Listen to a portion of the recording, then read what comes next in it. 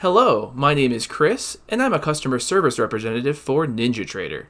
In this video, I'll demonstrate how you can use NinjaTrader's Market Analyzer window to view color distributions for key market metrics in the Market Analyzer window. This can be a quick way to visualize range-bound oscillator indicators, such as the RSI or MACD, or for looking at net change values and more. I'm going to start by opening a new Market Analyzer window. I can do this by clicking New, Market Analyzer within the NinjaTrader Control Center.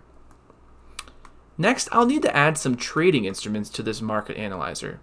I'll add the Dow 30 for this example by right-clicking on my new Market Analyzer, selecting Add Instruments, Dow 30, and then select All. You can add any instrument you'd like to your Market Analyzer from this menu. In this example, I'm going to show color distribution using the net change column. I'll do this by right-clicking on the Market Analyzer once more and then selecting Columns. From the Columns menu, I need to locate net change from the available list at the top left. Once located, I can go ahead and add this to my Market Analyzer by double-clicking on it or using the Add button below while net change is still selected. I'll leave the unit property set to percent to display net change for each market as a percentage value.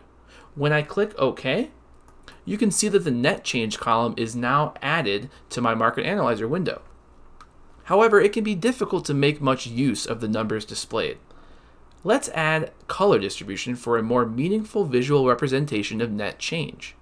Right-click on the Market Analyzer once more, go back to the Columns menu, and then take a look at the available properties for the net change column we just added right here. Under Visual, the option Enable Color Distribution is unchecked. Checking this box will enable color distribution for the net change column on the Market Analyzer. You can also change the cell background and foreground colors for the maximum and minimum values. I'm going to leave the minimum background color set to transparent, and then I'm going to change the maximum background color to lime green. Now that the net change values for each instrument of the Dow 30 are displayed with color distribution on my Market Analyzer, I can quickly distinguish between markets with high and low net change values. Let us know what you thought of this video and be sure to subscribe for more NinjaTrader tips.